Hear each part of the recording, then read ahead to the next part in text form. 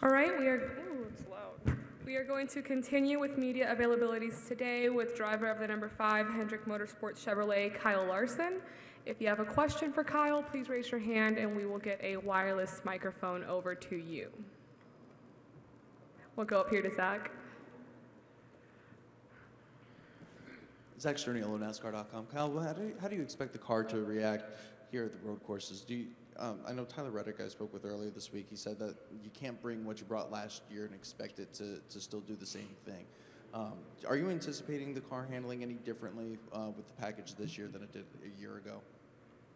I have no idea. So, yeah, I don't really know how to answer that other than, I just assume with another year that the team has gotten, smarter and better about setups, that our car is going to be driving better. Just like it did from 22 to 23, it drove better, even though we had less downforce, I guess, last year. So now that we have more downforce, I would hope that the braking zones would be a little bit, more comfortable. I remember last year being really uncomfortable in brake zones. A lot of us were. But then, through the corners, my car handled better. So now I'm hoping that the brake zones will be a little bit more comfortable, and then, our car setup will, be good through the corners and stuff too. So, wishful thinking. So we'll see when we get on track tomorrow. All right, we'll go to Jerry Jordan and then back there. Jerry Jordan, KickingTheTires.net. So you've got a win under your belt. What is that? Your season. I've got what under my You belt? got a win, right? A win. Oh, a win under your belt. So your season so far, obviously going pretty well. What is your forecast for some of the upcoming tracks like Richmond? Things. Where are you focusing at as you get ready for Indy and other stuff that you've got going on on the sidelines? Yeah, I don't know. I mean, I never try to look too far out in front. So, yeah, I mean, I don't even know what race is after Richmond, honestly. So, yeah, I mean, these 2 weeks, I guess, is all I'm really looking at. And I've been looking forward to this one for a while just because, I want to get better here. And it's the first road course of the year, so it's different. It's fun. Kind of studying all week and stuff like that is enjoyable. But then, yeah, I don't know. I mean, I think just, we're tied for the point lead right now. So, we've been doing something right. But yeah, we just like to continue the consistent runs, continue getting good stage points at every racetrack, and or at least having a good shot at the end of the race too. So yeah, it's just been a goal of mine this year is to try and do a better job throughout the regular season. And I know we're only 5 races in, but it's been going well so far. So just gotta keep it up. Do you find yourself having a little bit more time to focus on the IndyCar, Indy 500, and things like that? Have you even thought about that yet? I get asked the question every week, like, what should I be doing? I don't either. Yeah, I don't either. I mean, I feel like to this point, I'm as prepared as I can be. I'm just to the point now where I need to get on track. So we get on track in a few weeks, and then, then I'll get to be able to think more about the Indy 500, but I also, I can't take focus off of this because the Cup Series, it's not like this stuff comes easy to me. It takes a lot of work. So I also, have to dedicate a lot of time to this if I want to be, doing my team, justice on Sundays as well. So, I race a lot of stuff, and I prepare the same for all of it. So, yeah, Indy's no different. I don't I'm not racing a sprint car for another month, but I'm not like worried about it right now either. So, I'm worried about right now. So, maybe that'll hurt me when it comes to Indy, but I don't think it will. I'm not changing my process. Eric Sarita, Game Day Productions. Kyle, the driver's cancel has been in effect for a few years. What are your impressions of how it's evolved? I can't hear. What? It's just the echo. I can't hear well. Sorry. The driver's cancel has been in effect for a few years. Okay. What are your impressions of how it's evolved? Yeah. No, good question. I think it's evolved for sure. I think even before the driver cancel was ever established, I was a part of stuff some version of the Drivers Council, like probably 9 or more years ago, and just to see where it's kind of come from since then has been promising. I feel like there's way more open communication, trust amongst everybody, all of that. I feel like we're moving forward together a little bit better than we used to. So I mean, it's always been good. Even from its inception, I feel like it's been decent, but I feel like now there's the trust level between everybody, which makes things a little bit nicer. Is there one thing you'd change about how the sport operates? No, I mean, I'm just a driver, so. Go ahead. Kyle Larson, Wyatt Watson with FrontStretch.com. How do you expect to tackle the new restart zone here at COTA, and your thoughts also going back to stage cautions here? Yeah, I don't know. I think just got to kind of see how the truck race plays out a little bit, but I imagine, the restart zone being closer to the final corner. Cars will still, like when the leader takes off, cars will still be kind of stuck going around that corner. So there, I believe, should be less kind of, 7 wide into turn 1 and less dive bombs and crashes and just the,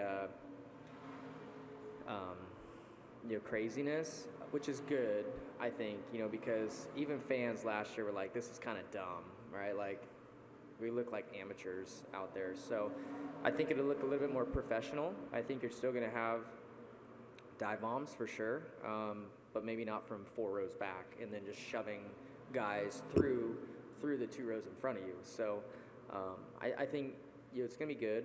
I think it's going to be a nice compliment to what drivers wanted, plus what everybody kind of needed as far as, just not crashing people. Let's go to Dustin and then Chris Knight. Dustin Lobino, J-Ski. Kyle, you mentioned how you're tied for the points lead in the regular season standings with Martin. When do you really begin to start looking at the regular season standings as the regular season winds down? Daytona. I mean, I don't know if other people are the same way, but I think if you take your eyes off of it too much, then you can get a little careless, and then you get further behind. So I've always paid attention to the points every week, and I would say most people probably do as well. So yeah, it's always on your mind, especially when there's playoff points to be given at the end of the regular season. I think that makes you more aware of where you're at in the standings, even with the one win that we have and knowing that we're locked in or whatever. But yeah, I mean, because it's like 15 points, I think, to win the regular season, then it drops 5. I mean, that's like a full race win. So yeah, it's important to have the best regular season that you can to benefit yourself through the playoffs. In 22 and 23, yes, we were pretty competitive, but we stumbled a lot in the regular season and didn't finish very high in the regular season points, and then the playoffs were difficult, where we were barely kind of squeaking by through some of the rounds, and ultimately at the Roval in 2022, I missed it by 3 points, where if I could have just finished a couple spots or a few spots ahead in regular season points, I would have made it through and been racing in the Final 4. But points are always on my mind. Maybe not necessarily like during the race, but afterwards. Chris. Chris Knight, catchruns.com. Kyle, did you have a chance to see the onboard camera from Bristol last week of yours that was floating around on social media this week? Did it feel like a real life video game when you're doing it? And would you ever want to participate in a race like that again? Yes, I watched the little, 3.5-minute clip that I saw on Twitter, and honestly, it was crazier from my seat than even like Twitter or the onboard. Like when I watched the onboard, I was like, man, this doesn't look as wild as what it was out of my windshield. It just felt like when I left pit road, which I thought I was screwed, right? Like I was one of the first people to pit. I thought for sure there'd be a caution. I'm like, my race is over. So I'm kind of just like, I didn't even try hard coming to pit road. Didn't even try hard leaving.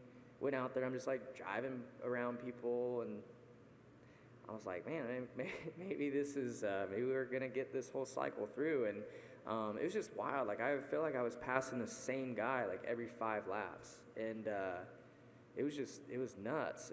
I would be like, pass somebody on the bottom, then, like, turn right mid-corner, drive around that guy before exit. It was just weird. It was like the weird dreams that you would have. Like, it wasn't real life. So no, it was fun. And don't get me wrong. Like, I think a lot of people got me wrong last week, and I didn't probably like show how much fun I had. But I was always smiling in all my post-race media stuff. Like, I had a blast. Like, I had a great time. It was just, I think maybe I could have took more time, and explaining my comments was like, I hope I don't ever have to do this again, was more that, like, you couldn't really manage your stuff.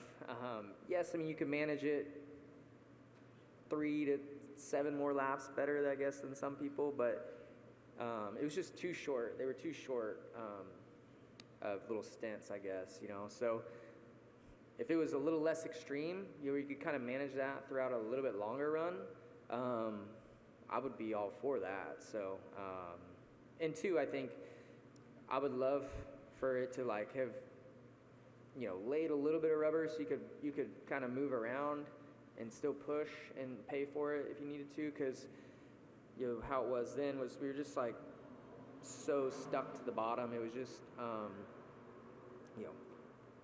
I hate to nitpick it, but it could have been a little bit better. But no, it was still fun. I enjoyed it a lot. So yeah, it was. I've never been in a race like that. I've been in sprint car races like that, but they're like 25 lap races or 30 lap races.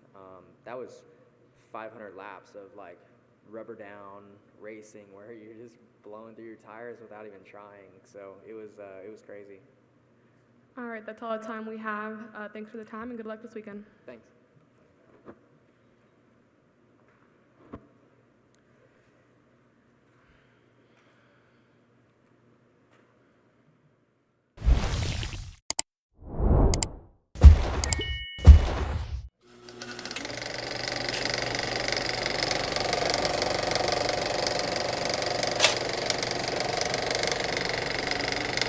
All right, there's the checkered flag. Great job, driver.